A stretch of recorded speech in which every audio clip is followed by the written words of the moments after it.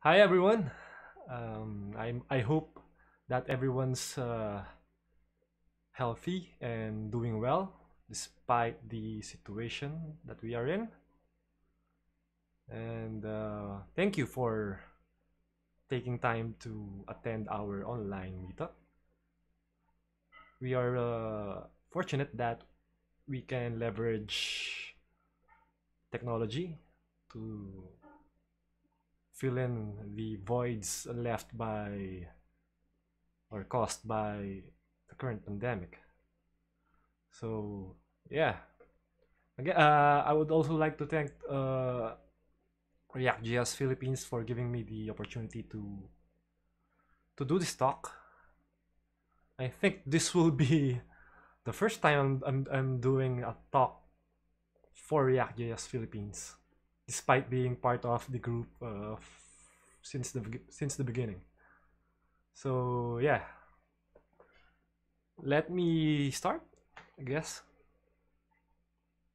So again, I am Rem Lampa, and this talk will be about improving React testing developer experience using current open source tools. So if some of you are not familiar with the term developer experience, it's an often overlooked aspect of software development in which uh, the experience of a developer is measured with regards to the workflows, the tools, and the processes involved in shipping applications and products. So, the less friction that a developer has in terms of getting his work done, of course, the faster and the more features that the whole team can can create and bring out into the world. So this is a really important thing that should be considered by developer companies, software development companies. But oftentimes, this is this is not given much importance, or worse, they don't even know that this concept exists. So I hope through this talk, we could bring more awareness about stuff like this developer experience.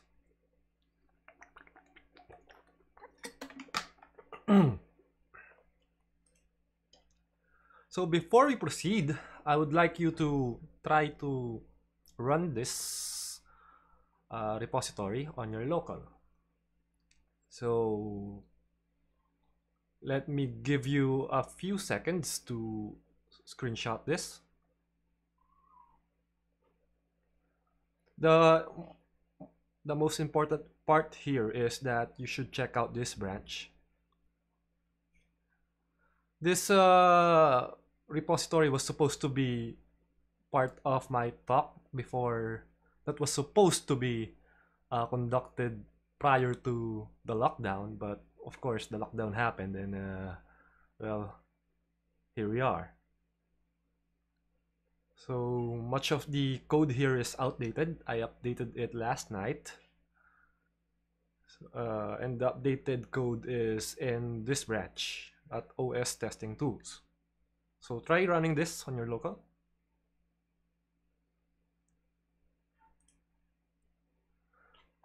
A little bit about me. I'm a self-taught web development engineer, and specifically focused right now with React.js. But I do dabble in backend, uh, mostly in JavaScript, Node, MongoDB, and Python. I also work with Python and Django. I'm actually a career shifter. I was for almost a decade a registered electrical engineer. And this one is not not too many people know this, but I actually authored a very simple Chrome extension that helps the user control the speed of Facebook videos. Because I myself, whenever I watch videos on YouTube and Facebook, I tend to increase the speed of the videos to 1.5 to 2 times the normal speed, because I value I value the time that I spend uh, watching these videos. If I could uh, watch a video twice the speed and I still understand it, I to me that's maximizing my time. So yeah, 2 years ago that there wasn't any product that solved my problem for Facebook because it doesn't have speed control. So I added that, released it into the wild, and in the spirit of open source, I released it as an open source project. It's available on GitHub, and currently, last I checked, actually we can check right now, it has already 5,000 plus users, which is very surprising because I created this for myself actually. Since I've released it, I haven't created updates. So the source code is available on GitHub on my GitHub profile. If any one of you is interested in picking that up and adding features, converting it into React, because it's currently written in vanilla JavaScript, just go ahead and create a PR. I'm also this is just recently I've adopted a plant-based lifestyle due to what's happening to our environment with climate change and all that stuff, and especially now that there's a pandemic that's caused by eating animals. Yeah, this is one of my current advocacies that everyone should at least adopt, even partially, a plant-based lifestyle. It's healthy for you and for the environment and for the animals. So there's nothing to lose actually. Yeah, and it's a great way to reduce your carbon footprint. It's actually one of the best ways to reduce your carbon footprint. And lastly, I'm a street photography hobbyist. Although recently I haven't been able to go out and shoot in the streets, but it's really a passion of mine. I shoot in film, black and white film, and yes, film photography is still very much alive.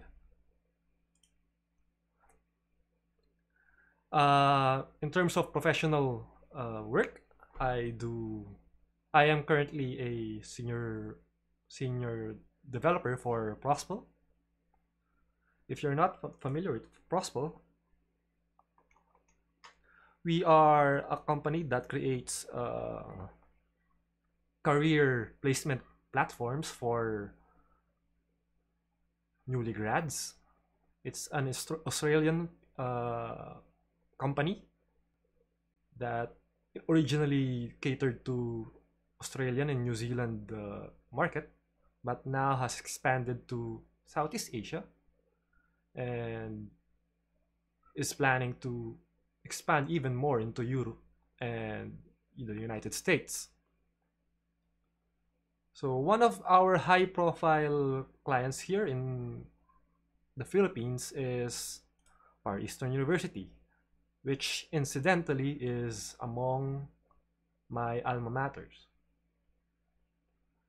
Quick trivia, I have studied in quite a number of universities and schools, so uh, I know the difference of in cultures between campuses. And yeah, as you could see here, I'm also one of the co-founders of Harvest Dash, and it's a startup that's still currently in heavy development, and we plan on providing solutions for uh, our agricultural space. So I'm hoping, we are hoping that we could launch maybe late this year or early next year. And yeah, so during my free time, uh, weekends and evenings, I'm really busy working on this.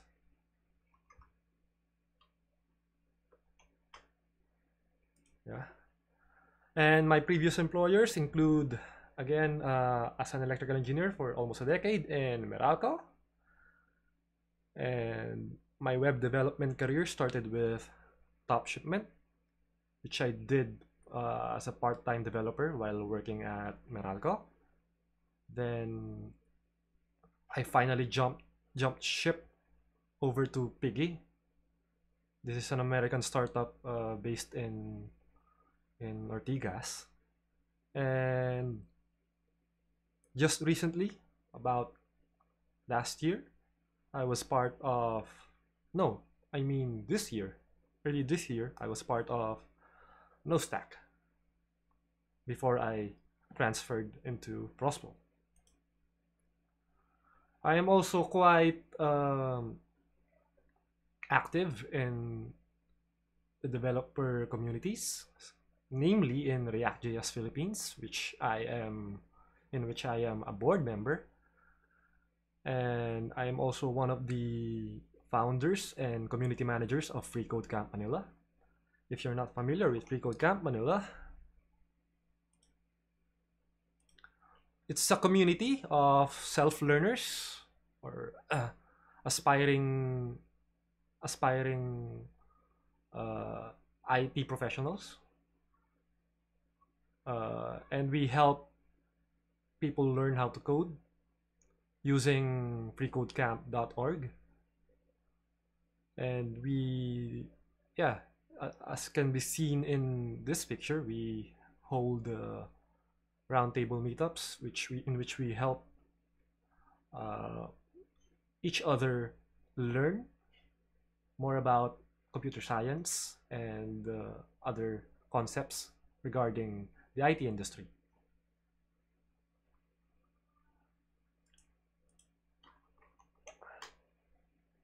So feel free to join us. It's a very positive community, much like ReactJS Philippines.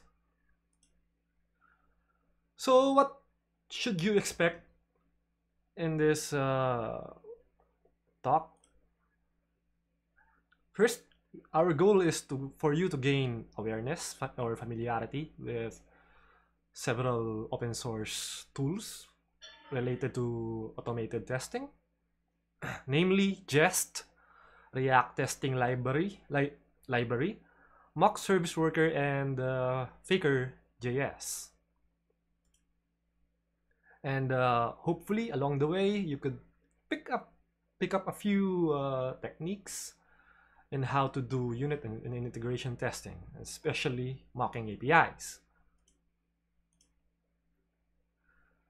And especially for beginners, since this is a very short talk and we have a lot to cover, you probably won't understand everything today. And that's very much okay. That's to be expected. what you should get, what you should aim for, other than mastery, is familiarity and awareness, so that you know you could, whatever whatever little knowledge that you could acquire from this talk, you could build on it in your own time. So let's try to discuss what sort of software testing really is. At least from my understanding. I will try to laymanize this because when I was first starting out learning this, it's a lot of abstract concepts. So I don't want to burden you with that. So let's try to simplify it. So we have here a a diagram, a white box representing the piece of code or software that you want to test. So what makes a piece of code actually work? So for a piece of code or a software or application to actually work, you have to provide it with data, right? And that data we will call input. And from that input, when your application will process that input so that it could produce data for consumption of any of your users. And that data that the software produces, we will call output. Excuse me. And sometimes, most of the time, especially in poorly architected software, sometimes it could cause side effects. Side effects are data or behavior that your piece of code or your software is causing, which might not be, or may not be intended, or even you may not be aware. So in general, side effects are to be avoided. Examples of side effects are, it's hard to think of an example right now, but if someone can think of a side effect, maybe they could post in the comments or on the chat, on the chat. Okay, so let's discuss this later, but this is a JavaScript equality operator, the triple equals. I expect you guys to be aware of this. So this piece of code or software can be anything, and can vary in scope. It can be just a function or a method, or it can be a whole object, or maybe a huge module, or a whole system, a large system itself. So our input, so we will now go into the into the concepts of software testing. So in software testing, our input is something that we can control. So we will call them our knobs or control variables. These can be function arguments or keyboard input, mouse input, webcam, microphone, whatever, whatever you can feed into your application or the code that you are testing. Our output is our observed variables. What does it mean? Our observed variables are data that we observe whenever we change our input.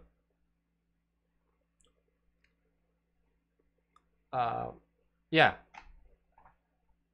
So whenever we change the data that we input into our software, we expect or observe what comes out of the particular software, and from these output, we compare them with our expectations. We assert some level of, or yeah, we assert some level of consistency between the input, or I mean between the actual output of our software and our expectations. So that's what the equality operator is doing here. We actually compare the two values, whatever the output. Whoop. So again, I promised that I would try to laymanize this.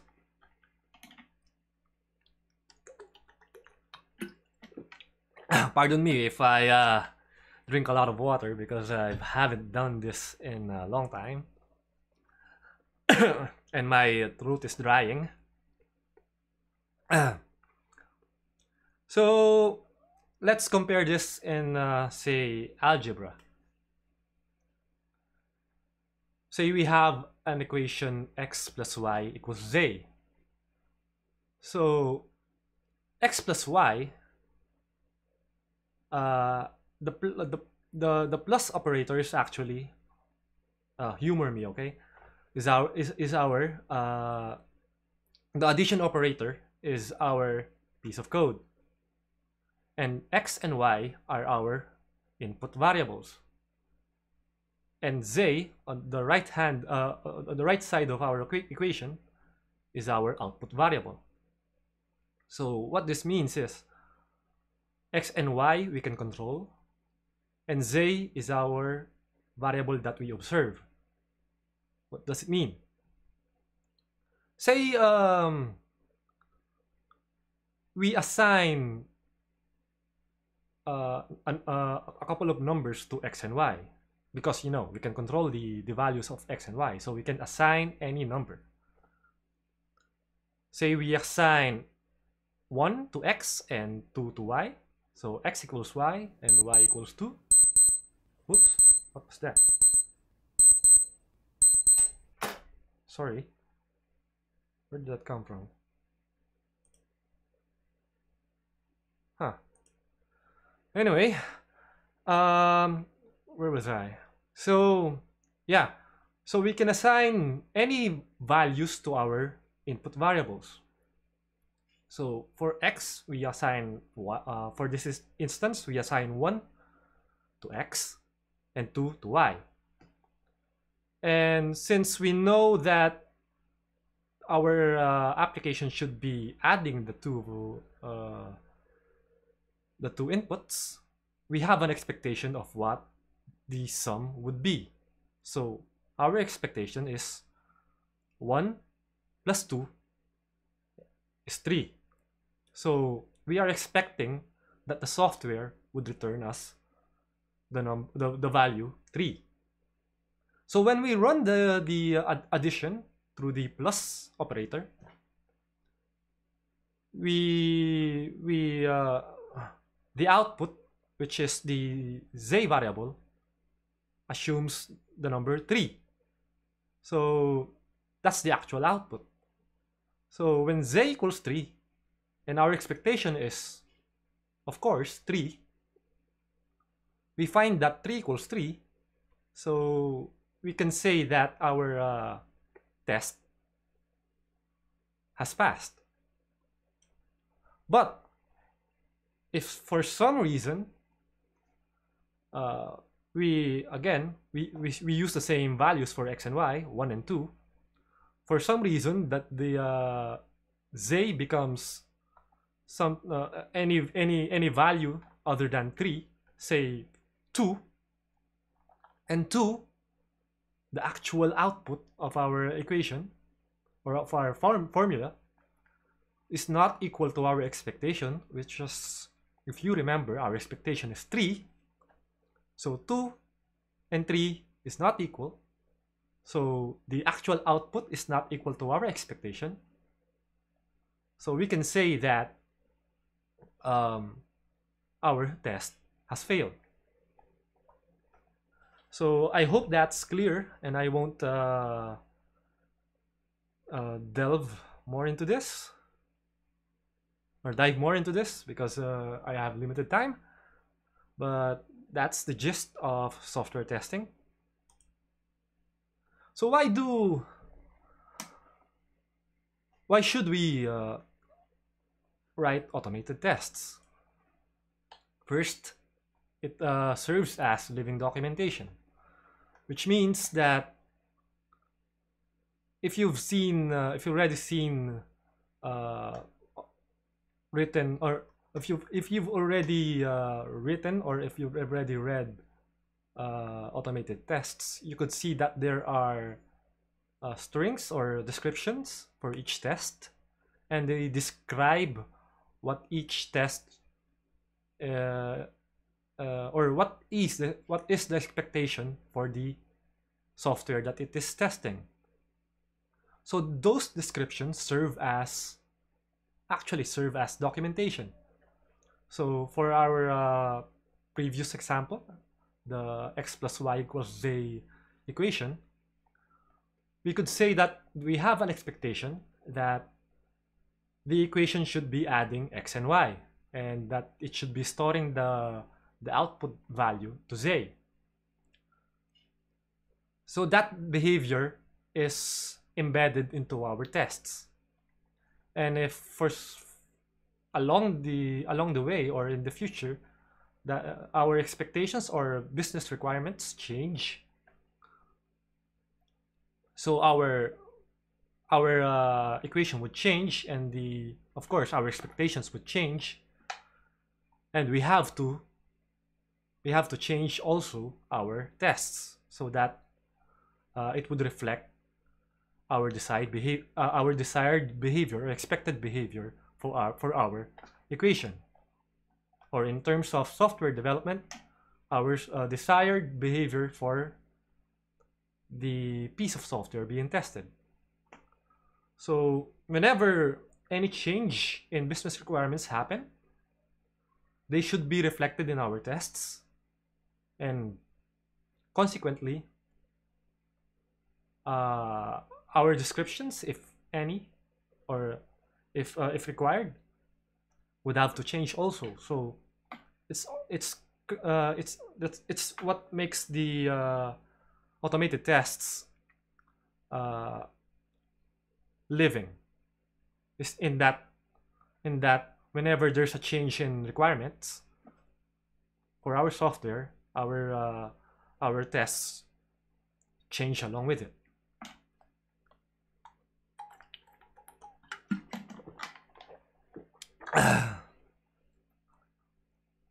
So in addition, that's why I instead of thinking as testing as testing in which you have pass or fail, I like to think of automated testing as specifications, in which we specify our desired behavior, or we embed the business requirements into our tests so that we could specify how a piece of software should be behaving.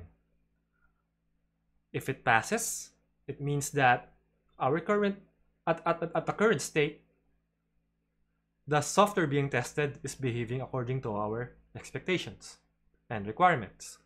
If it fails, it means either one of two things. One, of course, there's a bug. But more importantly, it means that our software is not behaving according to what we needed, or what we expected it to behave. Or maybe our specifications embedded in our tests is outdated. So maybe we have to update our tests, to rewrite them. So it's actually a reflection of the business requirements or and expectations. It transcends, the term test. Yeah, it transcends the term test, and it's actually a specification of what we want our software to behave, or how our software is supposed to be behaving. So if you're a developer, of course, most of you are developers. Don't take it personally if your code is or your yeah if your code is failing tests. It just means that maybe business requirements have changed, or there's something that you introduced that caused the whole system to change its behavior. Okay, so another reason to do automated testing is to ensure integrity of software, in which it instills a sense of confidence with every change, with every commit, and every push, and every deploy to production, and with every refactor. So since we have a set of specifications on how your software is supposed to behave, whenever you introduce a change, you are instilled with some sense of confidence that you get feedback whenever there's something that you introduce that uh, that's the that cost or that's causing or that can cause your software to behave in a way that's not intended. So without tests, you don't have any sort of feedback that tells you that, hey, you added this line, and because of this line, the software is now behaving differently, and it's deviating from what you expect it to be. So yeah, and of course, I mentioned here refactoring. It's very hard to refactor without if you have if your software doesn't have any sort of tests. So it's really good practice to have uh, even a small layer of testing, so that it could make your refactoring efforts a lot easier. There's a lot of times that tests have saved my ass, in which I've had to rewrite a whole module or a whole component or a large piece of software, and without tests I wouldn't have been able to do the rewrite, because I don't have any sort of feedback. So there are a few types of React testing. These types aren't exclusive to React, but from what I see, these are the most commonly used testing techniques in React. One is the most basic one is snapshot, in which in which um, the return of your component, the rendering of your component is serialized into strings and saved into snapshot files, so that in succeeding test runs, our test runner would take those files and compare them with the output of your components. Just direct comparison. There's not much logic in in these tests just simply converts or serializes any output of your components or functions into strings. If you take a look at the snapshot files, that's what they are, just strings. And it uses the strings to compare the values of your components in succeeding runs.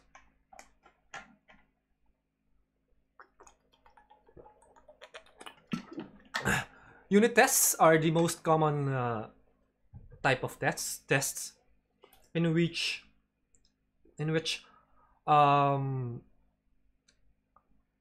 tests are more concerned with testing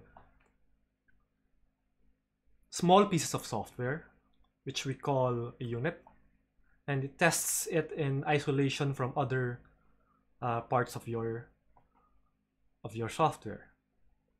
So this is the more common practice, but as you would see, as this in this talk, the trend now is to move away from unit testing and to go into integration tests. Integration tests, meanwhile, are tests that integration tests are tests that test a larger piece of software, or let's say for unit tests, it tests individual components, while integration tests is more concerned about testing the interaction of these components with each other.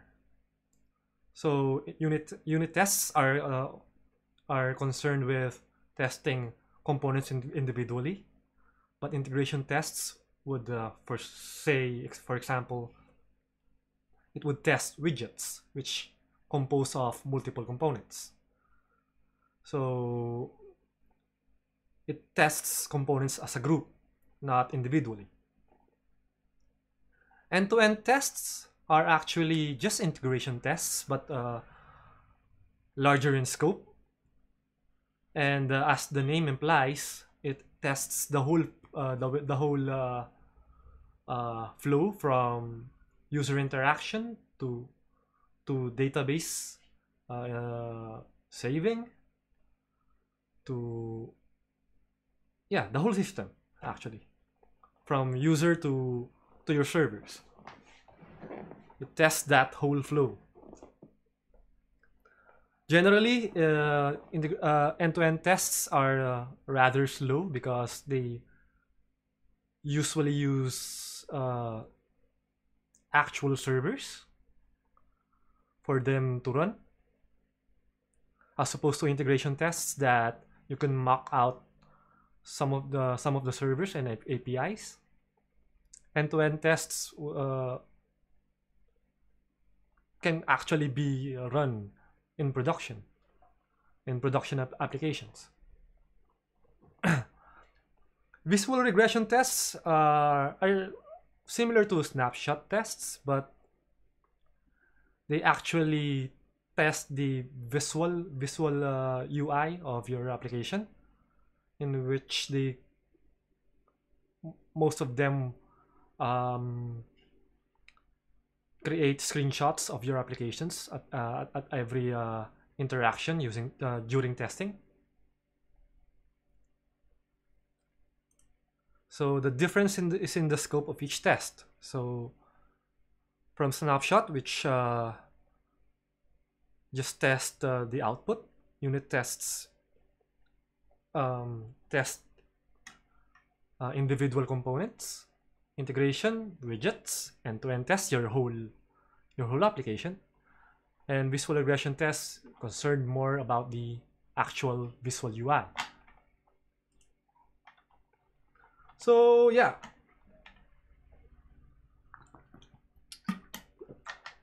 allow me to introduce you to the testing library. It is it was authored by Kent Dodds, and from the description on their website, it is a simple and complete testing utilities. Testing library is a set of simple and complete testing libraries that encourage good testing practices. It has support for multiple front-end libraries and front-end frameworks and libraries, including React, Vue, and Angular. I think even for Svelte. If you are familiar with Enzyme, the testing library completely replaces it, and it actually has a smaller API than Enzyme, and it is geared towards integration tests, although you can also use it for unit tests and even end-to-end tests. So the primary objective of testing library is to mimic real-world user interaction, as opposed to something like Enzyme, which tests implementation details.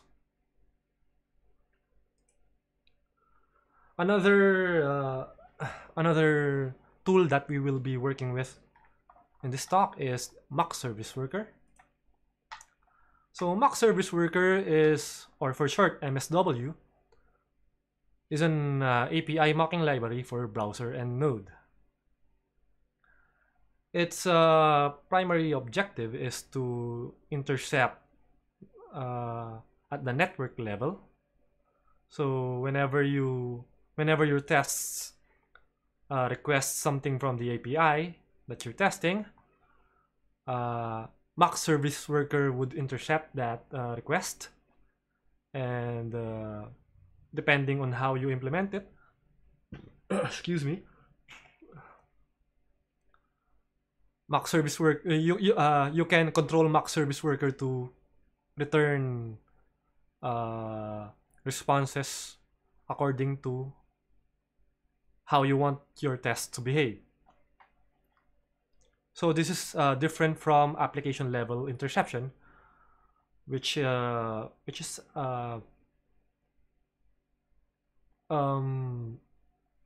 guess being used by something like Apollo client, in which Apollo Apollo client provides a mock Apollo provider which you can use in your tests. But in my experience, it's very hard to work with and very verbose. And you know, mock service worker and React testing library, when used together, can help you write fewer tests and less effort but larger testing coverage, as opposed to, you know, something like Apollo provider, Enzyme, and similar tools that force you to write so many tests, and don't and some of those tests don't even provide actual or real value to your testing suite. And I'm sure many are familiar with this library, Faker.js. It is a library that helps you generate massive amounts of fake data in the browser and in Node.js environment. It is a JavaScript implementation of similarly named fake data generation libraries for different programming languages. So there are other libraries out there named Faker, but written for other languages like Python, Ruby, Java. I think it has also a Faker library. So Faker.js is for, of course, JavaScript. So again, I'm sorry. I guess we could dive in on the code. Wow, 45 minutes. I tried to lower it to 30 minutes, but I guess that's not happening. Here. So I have here a simple application.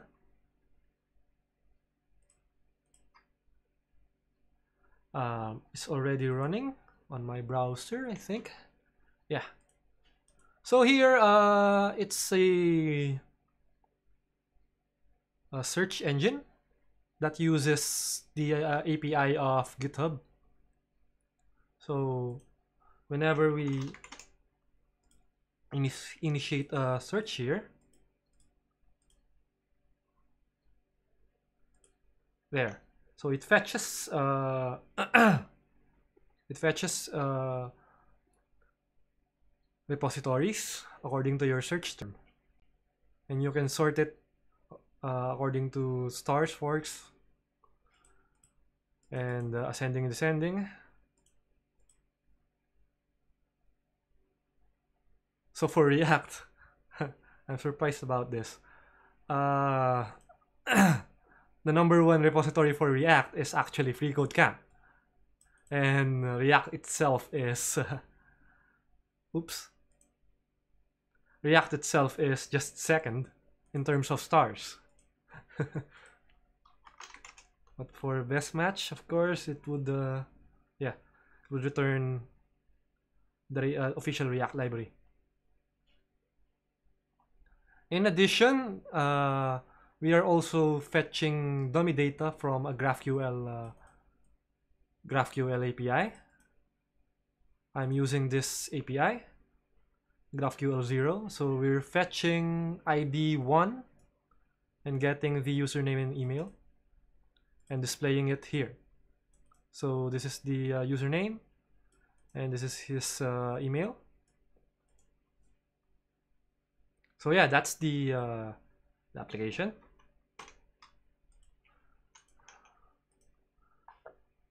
Excuse me. Let me just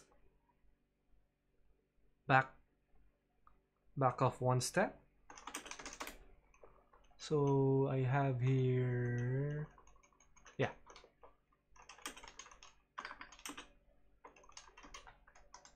Let's do this hard. So now we are, yeah. So yeah, let's do a quick run through on the actual code.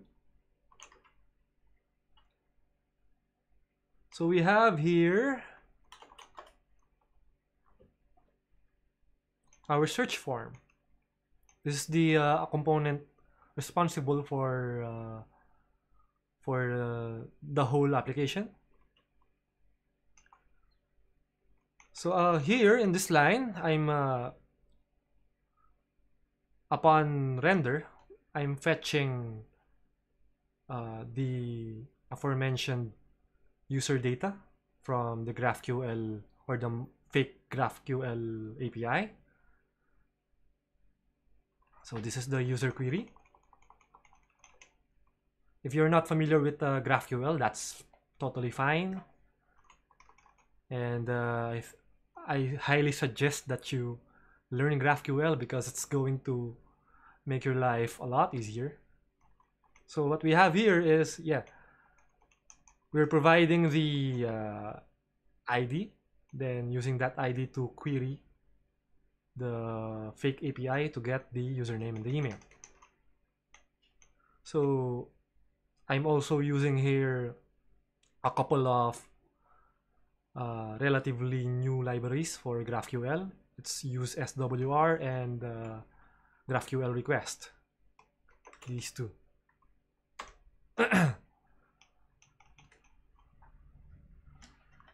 Instead of Apollo, which is very hard to set up for a simple application. I am also using here for another new open source library. This is React hook form. This one. And previously I used Formic, but I'm enjoying using React hook form because of its much simpler API. So I have here too a callback, which this callback is responsible for doing this search. So whenever we click this button, we are calling this callback, and that callback is using Axios to fetch from this API from GitHub. So we're providing the API with the query term, our sort qualificator, but just some variables that the API requires. Then of course we set a loading indicator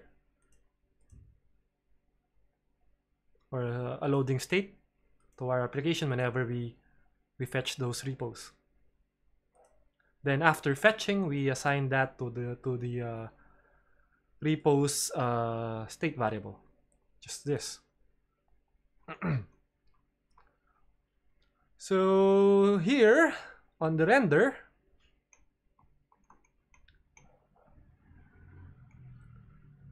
so this is responsible for rendering the user data that we fetch from the GraphQL API. So when there's no data, it signifies that it's still in loading state. So we instead return a fetching user text. But if the data is available, we just render the whole username and email of the user. Then in our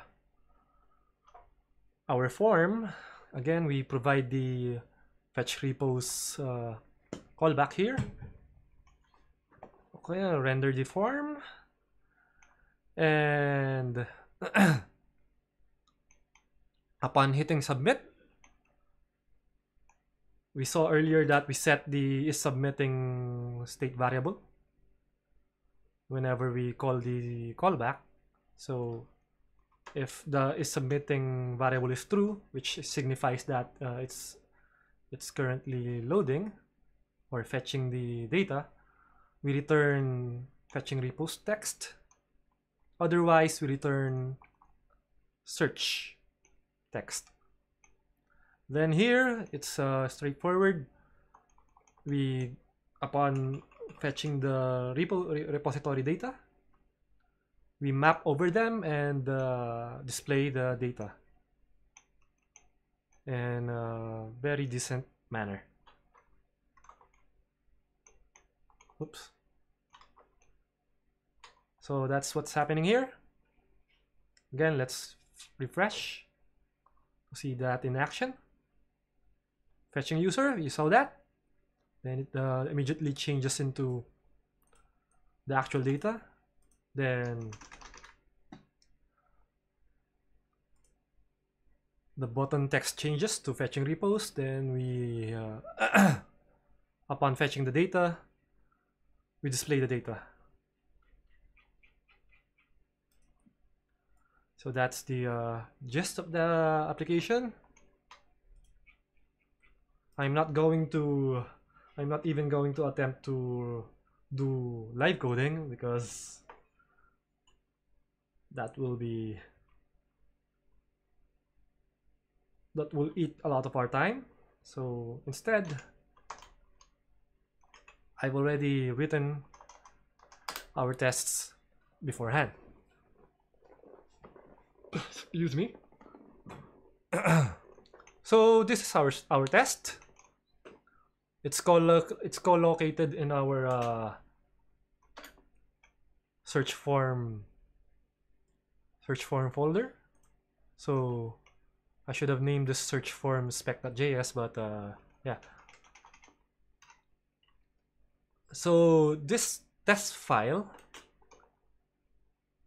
ah, this test file imports our search form so that we could run tests for the component. Immediately we see here Faker. So Faker helps us create random values for our data. So instead of I don't know if you've heard of the saying that there are two things that's hard in computer science. One is naming variables, and one is invalidating cache. I've learned this from my boss. um, so instead of having to try to try to generate fake data for our tests, we instead uh, assign that job to Faker. So we have here Faker generate random data that mimic the response of the GitHub API. So this is the data structure of GitHub. We're trying to mimic it, and we're using Faker to generate the data. If you notice here, I'm using faker.seed, which helps create a more what do you call this? Consistent set of randomly generated data. So at each run, whatever value this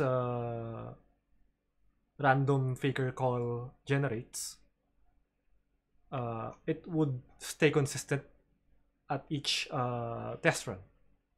So there won't be any unexpected changes, which is very crucial in automated testing. We need to ensure that any of our input variables stay consistent from each test run to test run. So yeah. Oh, we're generating the ID, name, the owner avatar. Yeah. Then in automated testing, there's a concept we call mocking, in which we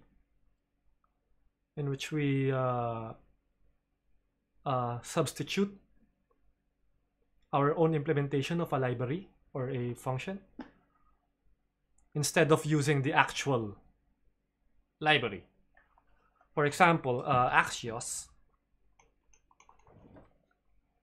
If we use the actual library in our tests, every time we run our tests, it will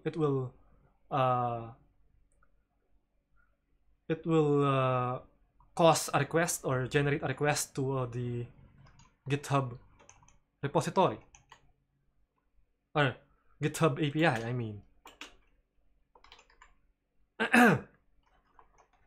And we don't want that, especially if we're using our actual servers and we run our tests. We don't want our tests to be hitting our actual API. So what we do is we hijack the fetching library. In this case, Axios. We hijack it and replace it with our own implementation. And that process of hijacking the library is called mocking. Fortunately,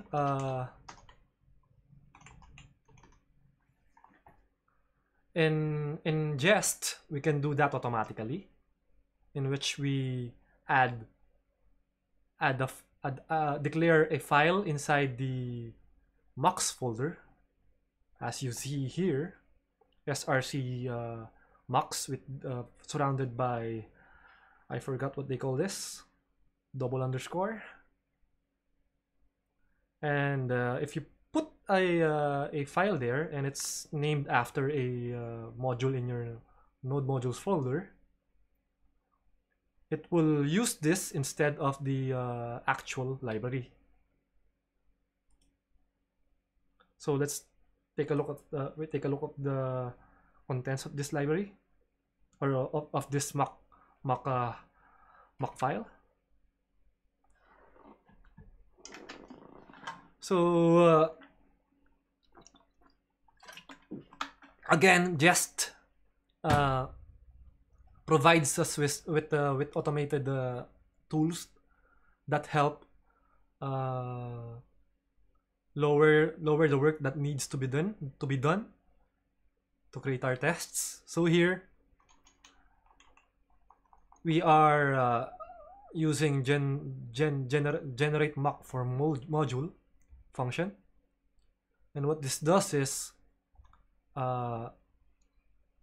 it tells Jest that whenever it encounters an import to Axios, it instead returns a mock module.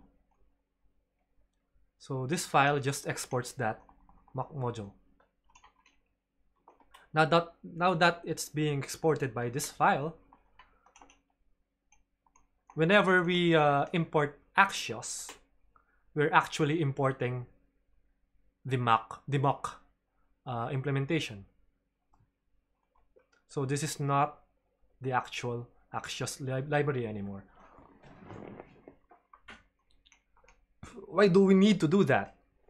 Again, we go back to the discussion of input variables. So by mocking a library, we turn it into something that can generate input variables for our component or for our function that we are currently testing. So it allows us to have that remote control, or a remote knob to control the inputs into our function. So in this case, it allows us to control Axios, or any call to Axios. So here in this in these 3 lines, what I did here is that whenever Axios.get is called, it should return or it should resolve with this value, which is an object with a property of data, and that data is another object that returns the items array. So here, during our test run, Jest will see that we called Axios.get. So whatever whatever the code is placing inside the arguments, it will the mock function will capture that. But because we told the mock function that it should resolve with this data, that data variable will be populated with our items array.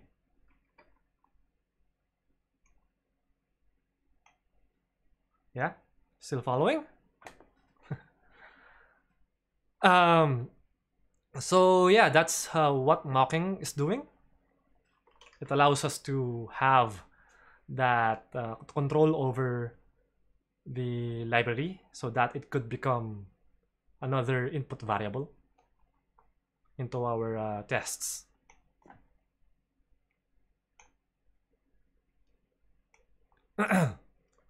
So right here, I will not discuss the syntax of Jest. Yeah, it's available in their documentation, but I'm following the it convention, in which, for example, in this line, I usually do this, it should have a header title. Again, we go back to what I was discussing earlier, that it's living documentation. So let's see that test run. Oops, why is there a failing? Let me restart this. Okay. Here. So this is, as I've said, this is a living documentation of how your component should behave. The search component should have a header title, should render a search form, should execute a GET request when form is submitted. So it's very helpful, especially to people who aren't familiar to the code base, to understand how the current piece of code should be working, just by declaring this set of requirements or set of behaviors in your tests. Very useful. So that's what this is. It helps you document your whole component and its behavior. So inside this, we have a set of assertions or expectations, which is denoted by the expect function. Here, since we described here that it should have a header title, we have here an expectation that says we expect the header element to be in the document. And here, we expect the text content of the header element to be this text. It's like just telling a story, right?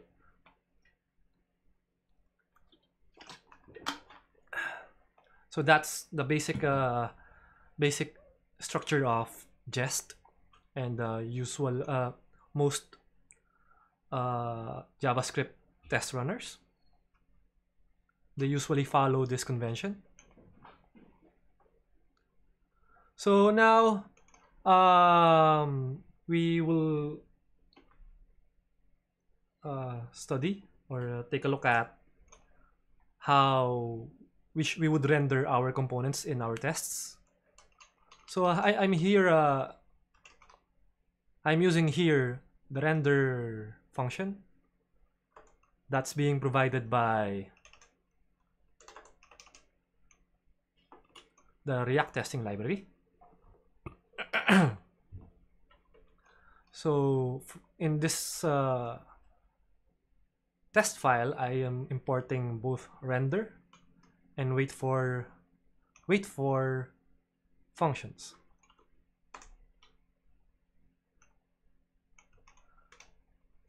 So yeah, render helps us render the component on our test run.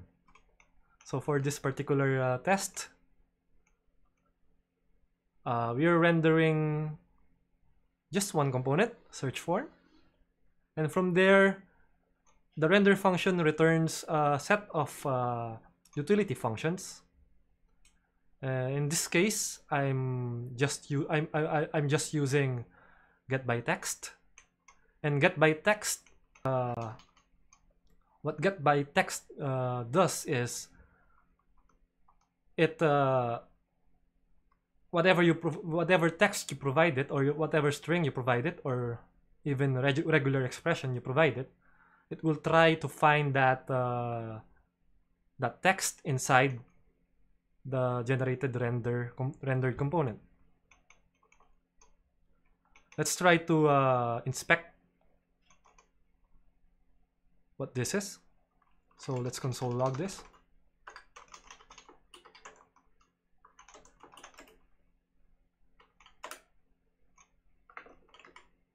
There. So this is the output of the get by text. So it actually gets a reference to the HTML element that directly contains the text that you were searching. So we have here an HTML heading element, and the text content, I think, is, where is it? Here.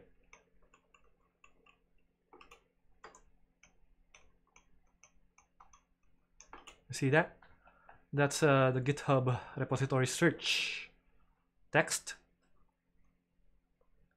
So similar to jQuery or vanilla JavaScript, when you can select particular elements in the DOM. This is similar to that, but in the context of a test run. You don't actually have the browser DOM, but it simulates it or emulates it. So we have selected the using only the text that we provided, get by text. It retrieved for us the DOM element that contains that particular text. So this header element is actually a DOM element that's returned by get by text. And as we saw earlier, that it's an actual header element, this one. And of course, we just wanted to ensure that it is actually in the current DOM document, HTML document. Then, yeah, this is just plain HTML, an HTML property, text content, and we just asserted that, or asserted the expectation that the text should be GitHub repository search, which, as you can see here, is just that. We can try to fail that by doing this.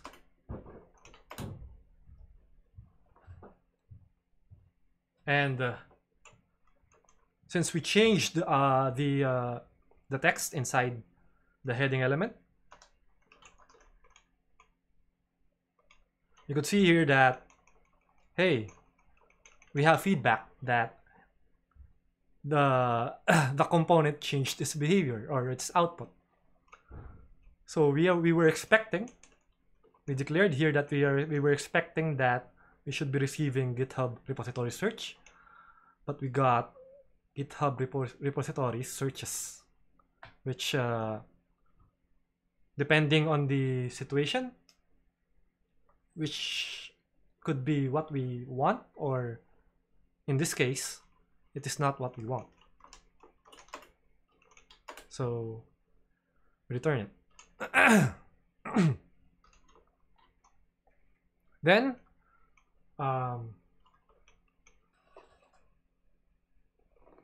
already 1 hour.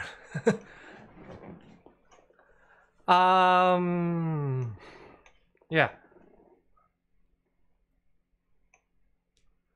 Then the next test we have is tests for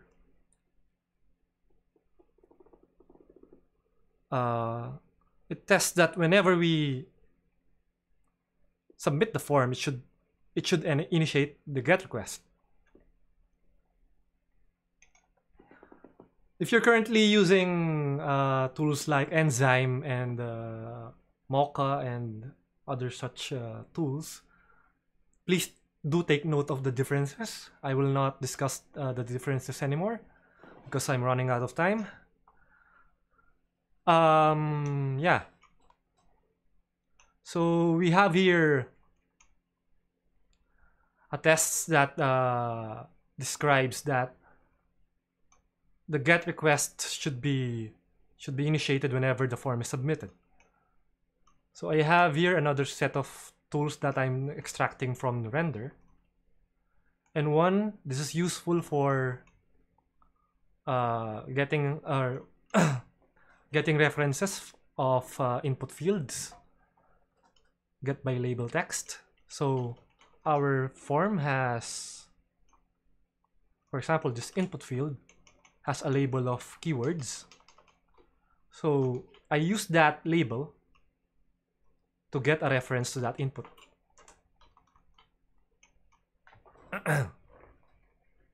So here, I get a reference from that keyword, and I use another library from testing library, user event, and I use that to type a value, another random generated value from Faker, and I force the test run to type that value into the input field. Similarly, I do that for the drop downs, in which I select values using user event. Then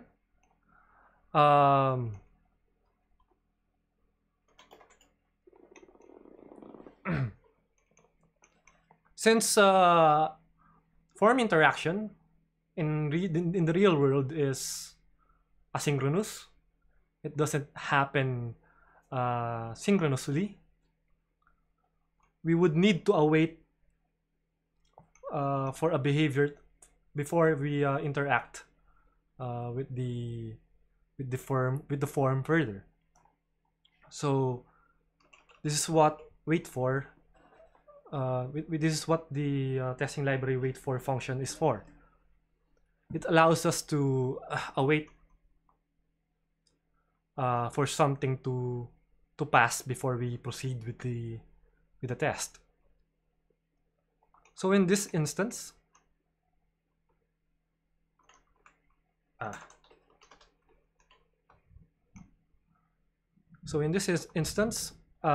whenever we submit the form, the submit button becomes disabled, as we see here. It's disabled whenever is submitting is true, or there's no value for the query input field. So what we're asserting here is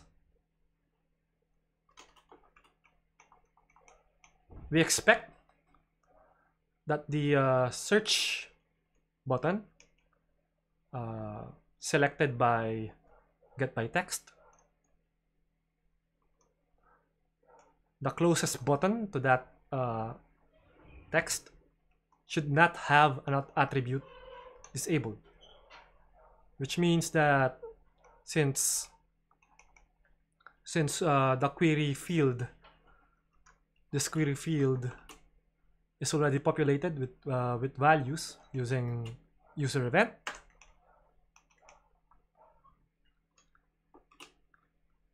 the search button should not be disabled anymore. And when that happens, when this expectation returns true, we can already interact with the search button, because we can already click it since it isn't disabled anymore. So we select that button using get by text, then we click on it, then upon clicking again, it is another asynchronous operation. We are already fetching the data from the repository. So we expect our search button to return or to have a text of fetching repos, and when this happens, this will resolved to be true.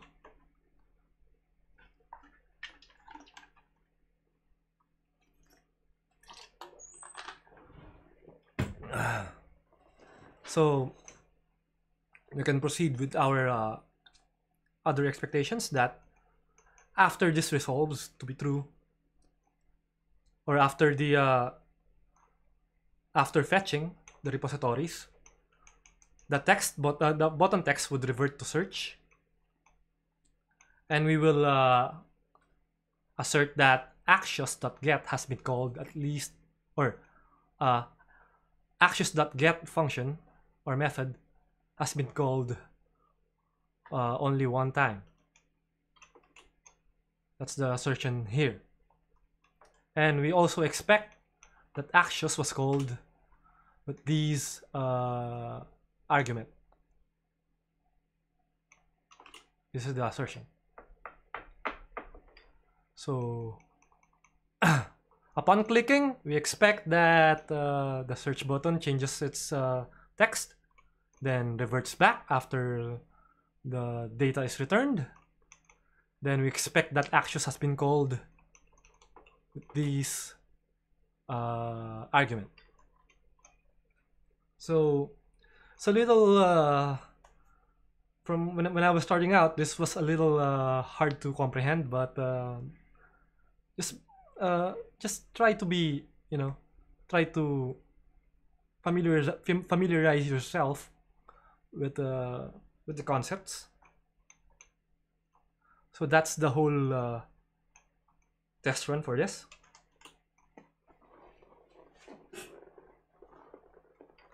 And with that kind of behavior, we are already testing the whole flow of form submission. So for people using Enzyme, as you could see, we are not concerned with selecting DOM elements via, or components via, class names, or the types of components being used, or any HTML element. We are more concerned in how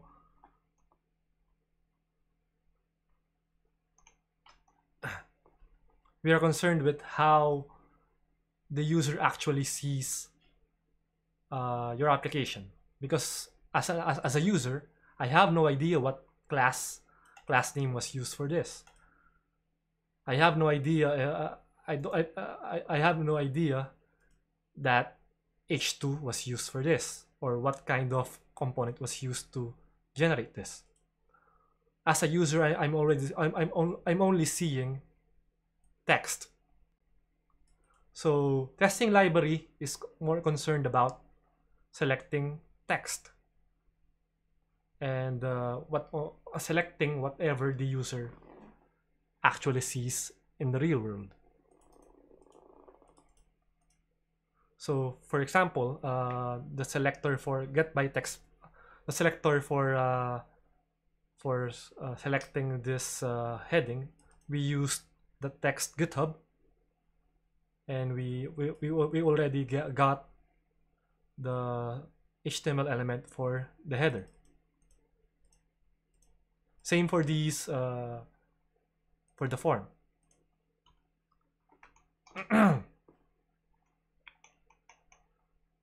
Similarly, we do that here, in which I go through our list and invoke that initially there's no data being rendered here,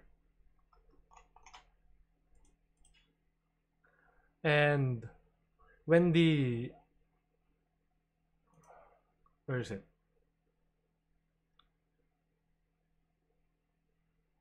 Yeah, when the search button is clicked initially, the data is or the list is empty, but eventually it will generate a repository list. So that's what I'm doing here.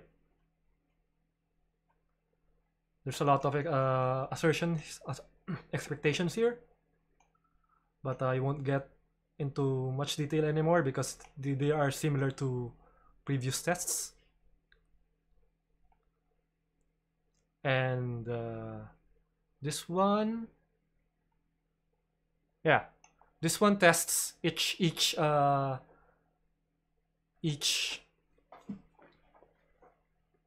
repository element.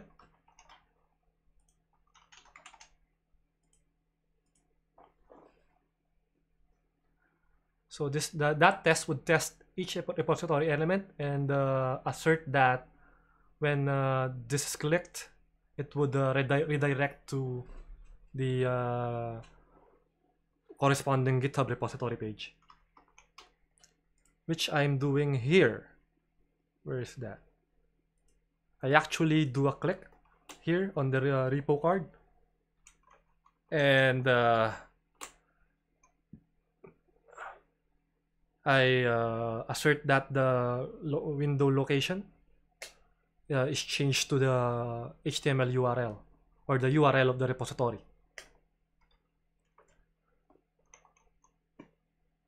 I hope that's understandable or clear.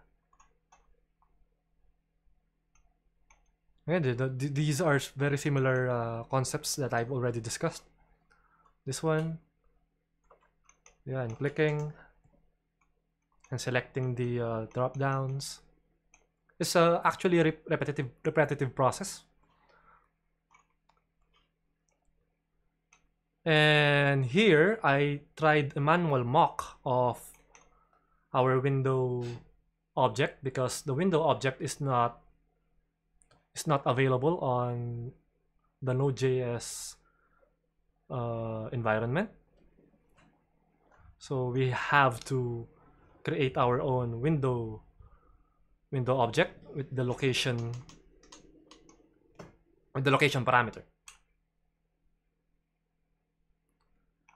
Actually, there's an easier way to test links, but I just wanted to show here how you would go about that if you wanted to. But an easier way is to just check the href property of the link. So you don't actually have to click the link. You just have to check the href property that it matches your expectations. So that's that for the testing library. Again, testing library helps you. It replaces Enzyme. Enzyme is more concerned about selecting different elements on the render DOM by their classes or the actual HTML element or component, but testing library doesn't do that. Actually, there's no way to do that unless you use another a explicit what do you call this property data. I think that's data test ID. I don't know if I'm using it here. No, I'm not. No. So to actually select an element using the DOM or DOM selector, you would have to use data test ID, and testing library forces you to use that as a last resort. It is more concerned about text. Let's check the documentation.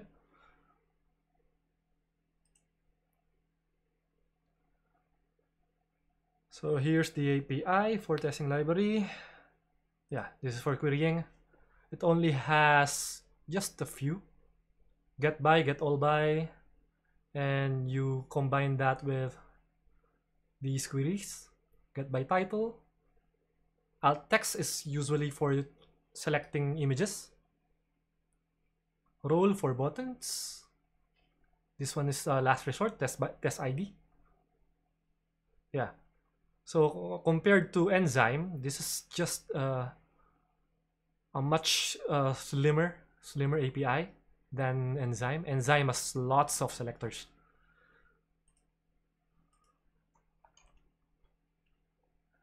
The API for React for React is actually very small. You only have render, cleanup, and act. So for the talk, we are only using render. Cleanup, you can automate this with Jest. That's all discussed in here. So we move on to our another way to mock API requests. So what we did earlier was to mock out Axios, which is well and good, but what if we want to change our fetching library? What if we just wanted to use ES6 fetch? So if we do that, we would have to change our mocking, right? And that's quite a hassle to do. Although Jest, as we already saw, Jest handles much of the mocking work for us. But there are a better way of testing things. By the way, 824. I don't know if this reminds you of anything. Yeah. Where was I? So if you notice, I haven't tested the GraphQL bit yet, but we will do so right now. But let me just take a break and go back in a little while.